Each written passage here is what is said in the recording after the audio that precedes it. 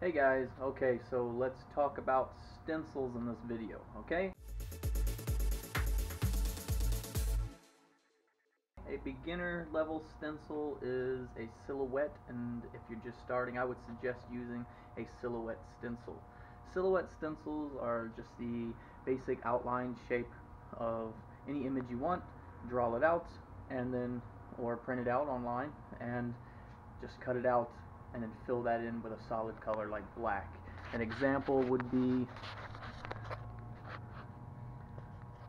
how it is solid black, and it's just, and they're little birds, but and this camera doesn't show it as well as I had hoped that it would, but, or it's just lighting, and we can move the light. I don't know if you can see it, but you know, they're birds sitting on a wire. There's the tree with the heart on a string hanging down, so it's like lovebirds kind of thing. But silhouettes are fun. You can make a lot of things with silhouettes, so don't knock them till you try them. If you're interested in the more advanced, like stencils, where you see a lot of people make the faces of things, and they use multi-layer stencils until you get to until it looks really, really real and everything. Those stencils tend to be made mostly made with computer programs like your Photoshop or GIMP or some kind of image manipulation type program to make those stencils. I'm not going to get into those on this video. We're just going to cover silhouettes and where you get them, how you find them, because I know that when first starting out, a lot of people, it seems hard on where you would find these, but it's really not that hard. You find them online, print them out, um, copy them or trace them, print them out or whatever on your favorite paper, cut them out and use them. And they're very easy to do. There's not a lot of brain work into making those stencils. All of that is all the imagination is set on what you do with those stencils and everything. And the wind is blowing everything around here. Set everything back. Where are you guys going, babies? And then you have different type of. Hang on. This wind is just being a pain today. Stop it. Okay, and then you have different type of stencils where you could do a layered stencil where you just take an image and then you break it down into the different sections of each color or each shadowing of the color and things like that. So an image that has 4 colors, you would make 4 copies and cut out each one of those colors and then lay them down one layer at a time, starting with usually the biggest color, the color that sits in the back. Like, so the white of the eyes, you wouldn't do the white first, because whatever you would do, the skin color of the face or whatever would just end up covering up those eyes. So you want the eyes to be last or close to last and things like that, if you guys get what I'm saying. So stencils aren't too hard to make. An example here is one of the videos I made for timeless timelines or something. That's a pretty old video. Skeletons, couple, they're holding each other and everything. And so here's this is the stencil for that. So lots of white dots, right? Those are all the things it takes to hold these things down. And but took the image, and it's hard to tell because everything's been painted on and everything, but I took the image made it out and then cut out the image itself from the paper. This is the first layer that we're going to end up doing. So actually the image has black, white, and some gray in it, so I did a 3-layer.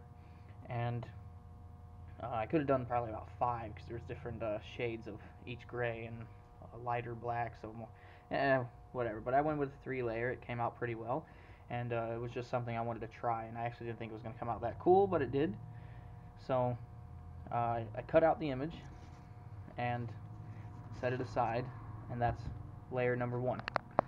Now the image itself ends up actually being last. It's something that we use to cover the image up before we finish our painting, and so that way between the ribs here and everything. When you finish your painting, all the color goes through, and it just makes it seem like it's see-through. The ribs, you know, you guys get what I'm saying. So number one, and then I copied another image of the same thing, so make sure it's scaled the same size, and cut out all the white of the image, and then made another copy and cut out all the black. Now the black one's a little more hard to see because it's glaring through everything, but I'll put it down over here. You guys can see it, but all the black, and so all the black sections of the skeleton, and then that's the third layer. Once we're done with that layer, it'll all be put together, let it dry, set that over the top of it, and then finish your painting everything out around the outside of the painting. So after the painting was done, we would set that on top of it like that, weigh it down, make sure you get everything down real well. You don't want any blow under of anything, and then when you finish your whole painting through it, all your color you used for the background is going to go through the ribs, and so that's the last piece of the multi-layered or layered stencil. I mean, it's multi-layered, there's more than one layer, but there are different types of multi-layer stencils, and I really like those. And for a lot of things, you would just maybe keep that cut out, and you wouldn't have all these little detail other things to paint through, but you would use it to put over it after it dries, and then finish it and everything, rather than necessarily like I did on this one. Like I did on this bird one here, I actually did the whole painting, and then I put the stencil down and made them black and everything. So there's two ways of doing it. You can do the stencil last, or you can do the stencil first.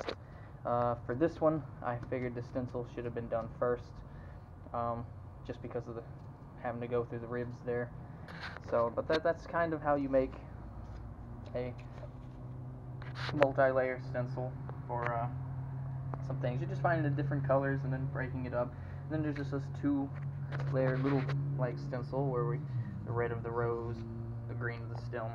Really simple, you know. Find you a flower you like or something more realistic if you want. Cut out each of the layers of the colors and print out or draw out however many layers equal to however many colors you have. If you guys are understanding that is, you know, I'm not very good with describing these words. If you watch some other tutorials, I get tongue-tied and lost for what I'm trying to say, but I hope you guys are understanding that there. Another option also for finding those things if you don't have a computer or to print things out or find those images is for making some multi-layer things are actually coloring books. If you're into things like comic books and things like that, you can use comic books as well and everything. Just trace out the image if you're not good at drawing. Otherwise, just kind of look at it, draw it by eye, make it your own, and draw it out, and then just make more than one copies of it. So if your guy that you're drawing out or your figure you're drawing out has 7 different colors to it, make 7 different copies, and then cut out individually each color of each these cars, man, they're loud. So individually just cut out each color from each separate paper, you know, so you have layered stencils. But honestly, if you're just starting out, we're going to cover silhouettes here in this one. Please start with silhouettes, give them a try. There's lots of really cool things you can do with silhouettes. Another piece I have is one that I made a while back. There we are. We got the Santa Claus kind of thing. The moon's behind the clouds. Got some reindeer. So just little silhouettes. Nothing that goes too fancy, but when you use them inside you get a nice idea in your imagination you're using for your paintings, you end up with a really cool ending picture. On another note, we should discuss actually how you would cut them out and what you would use for that, so I'll do that first before we head over to the computer. Anyways, we'll do that real quick, what I use. There are different things you can use, and we'll go over them real quick right now. Okay guys, so what you would use to cut out your stencils is, most people I hear about, they like using these little box cutters, you know, and then the lines there for snapping off to a new blade. But anyways, enough about that. But these box cutters, and they come in different sizes. This one's actually pretty wide. If you see how wide it is for your finger, it's a little ridiculous, and it makes it hard to really get around some of the edges. Some of them. I mean, it's not a bad choice. Use them. Be careful using them. They do come in thinner sizes. You can use those, but normally an X-Acto knife. That's actually X-Acto. But an X-Acto knife, and the blades come out here. You unscrew it and you pop in a new blade and everything. They come in different brands. This isn't X-Acto. This is General. Something I found at a hardware store, and little X-Acto blades, and they make for more precision when cutting. So you just get a better turn than you would with this bulky blade. One little wrong move and you end up with that, like you end up with a slice and you ripped up your stencil and you have to start again. And I don't know, as long as you be real careful with that, they work. And they make thinner ones, as I said. They make ones that are a little thinner. So that's what you would use. And this mat here is a cutting mat. So it's a cutting mat. It's green. They're like rubber, whatever. I forget what they actually call the mats, other than cutting mats. And they make your blade. They make your blade last longer, so they don't. If you're just cutting on wood or on the top of the table or anything, cutting on top of a piece of card, I mean, you know, you're gonna dull the blade out quicker, or break the tips of the blade, especially if you use an X-Acto knife. They have such a fine little point on the top, on the tip, that they can't snap right off. So, but those are some of the things you would use. I would get one of these. They come in different sizes. You don't have to get a real big one. You can just get one they make them about the size of a piece of computer paper. While we're at it here, this is a stencil that I printed out on computer paper, basic, regular computer paper, nothing special. Everybody says you can't do that, it bleeds through and everything. Well, here we are. After a while, it does start to bleed through. It doesn't end up really on your painting. It doesn't. I've never had a problem with this one. Just as long as you do light coatings and stay far enough away. Just do real light coating. Give it a second to dry. Do another light coating. It won't seep underneath. It won't go through. But after the first use, this paint hardens up and becomes like a protective layer. Anyways, regular paper works. It's just a little harder to cut out. This is a silhouette of a Jedi. See, here's a Jedi, and there's this lightsaber, and I don't have that because that's separate for it. But the silhouettes can be fun, as I was saying. There's that. There's those birds I was talking about that we were discussed. Put it down so you can see it, right? And this nice little heart to get a perfect shape. You can always draw them in by hand, the heart and stuff. But once I start silhouetting, I get carried away, and I just silhouette everything. And here's my rose. Piece of the rose. It's the rose top, and then just kind of each one with it. And then there's a real big heart that's used for different things as well. I mean, silhouettes come in handy, making a lot of different things.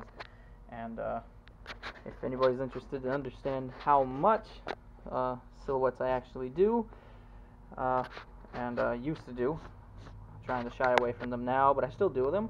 I actually have, this whole bin is nothing but silhouettes. This bin is full of silhouettes. So, silhouettes are fun, guys. You know, they're a lot of fun. But let's get over to the computer now, show you where we get them, and get done with this video because it's taking way too long, right, guys? All right, let's head over. Okay, guys. So here we are. Open up your favorite search engine. For this one, I'm going to use this search engine. You can do a lot of this on your phone as well, and we'll discuss that more towards the end of the video.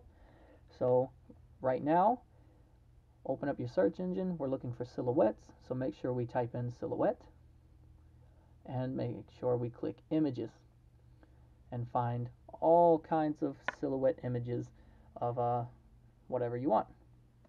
Now, a silhouette is the outline of an image, and then we fill in the center with one solid color. That's a silhouette.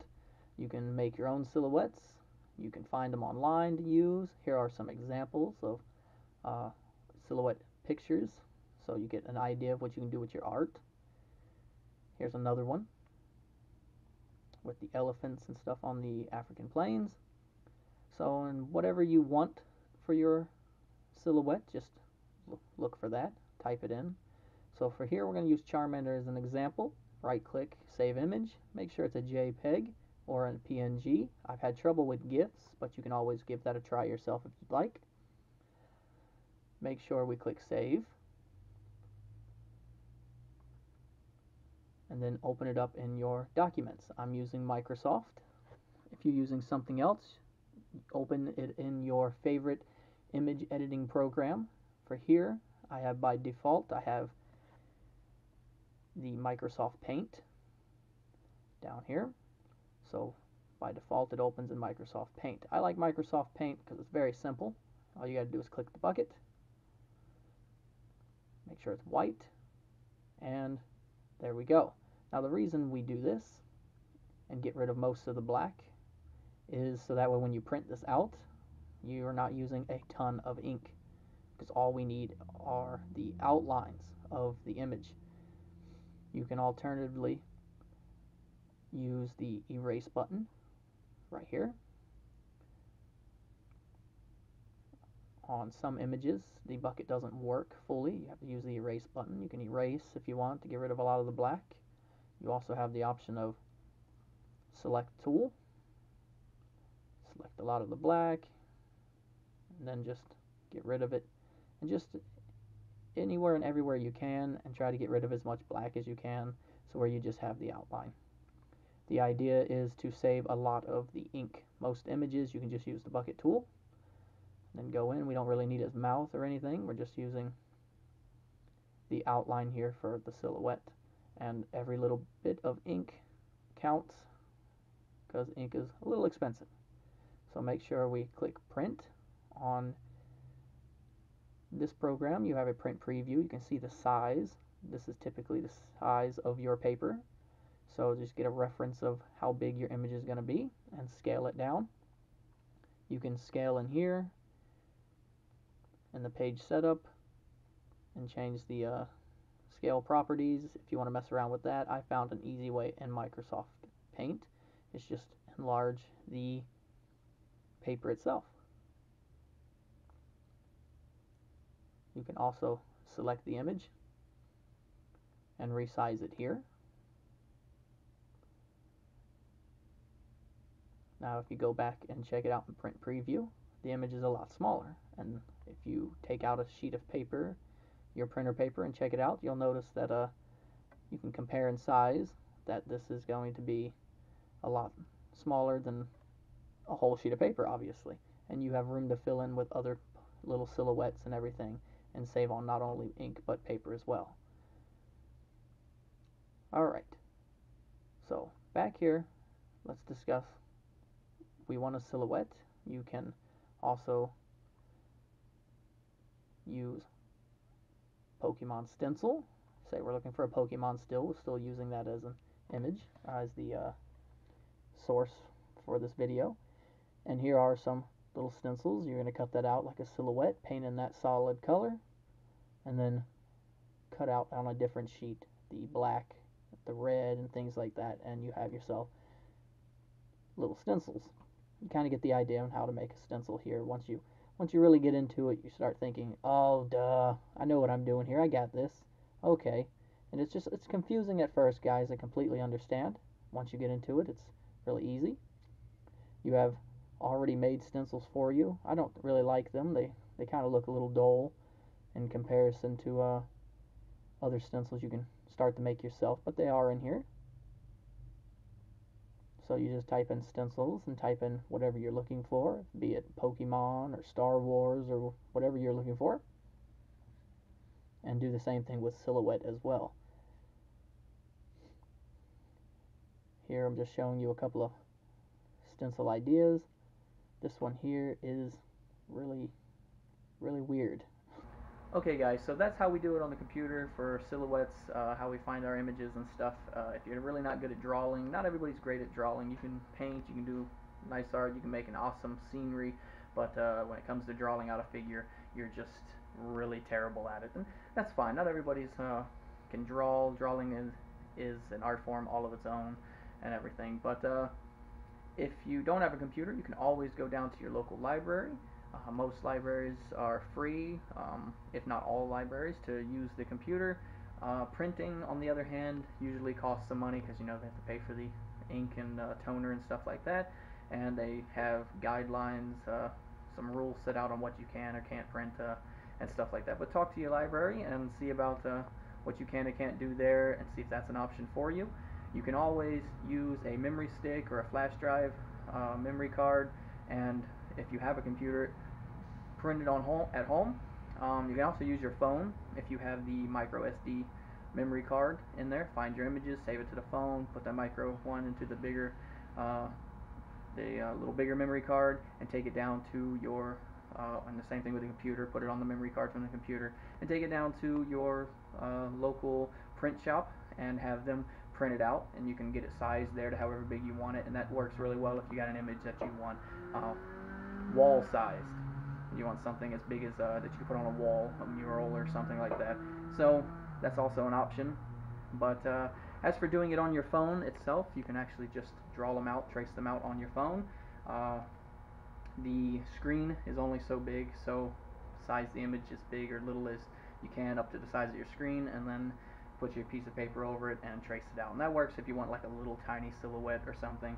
And last ditch effort for people who absolutely don't have any way to make them, it's an option. Can't get no bigger than your phone though, but it's still an option.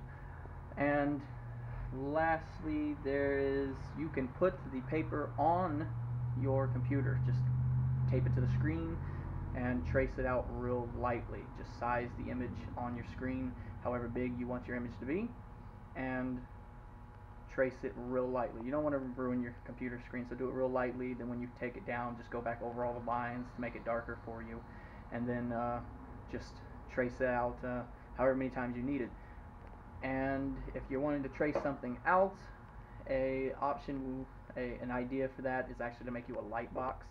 And a light box is simply just take a piece of glass or clear plexi, plastic or something like that, and make yourself a little box. You can use a cardboard box, put a light in it, keep the glass or the plastic thing on the top of it, and trace it out.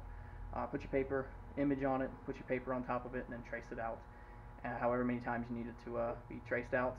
If you're using glass topped one, be real careful that it doesn't, the pressure you pushing on doesn't shatter. I don't want anybody to get hurt, but that's also an option. Stenciling and stuff is real easy, guys. I do hope you guys try that. Alright, so that's the video, guys. I hope it was helpful to some of you. I know that stenciling when you first start out is really confusing and difficult to some people. I was a little perplexed myself on it when starting, but it's actually really easy to do. And once you start with the silhouettes, the rest of the stencils come to you really easily.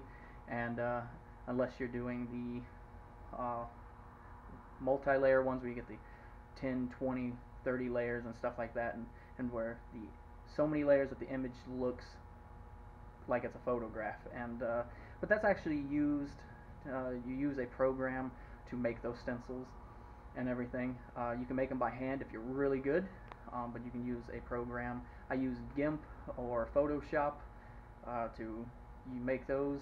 There are probably other ones that other programs you can use, but those are the two that I know you can make them on, so you can give that a try as well. But if you're just starting out, start with the stencils. As you've seen, you can make a lot of really cool stuff with stencils. If you look down my videos, you'll find a lot of things are just silhouettes, not stencils, but silhouette stencils. You can make a lot of cool things with silhouette stencils. And if you look down my page, you can find a lot of silhouette stuff going throughout all my videos. They're a lot of fun, and hang out with me. Click the subscribe button if you haven't already. We try to do all kinds of different things, from silhouettes to the multi-layer stencils and stuff, and I'll try to help you guys out along the way as I learn it. I'll help you learn it, and we can have fun and grow together in this art form. And it'll be a lot of fun, guys. Make sure you like the video for me, smash that like button, share it with somebody if you think somebody could use the help as well. And as always, guys, remember, keep creating.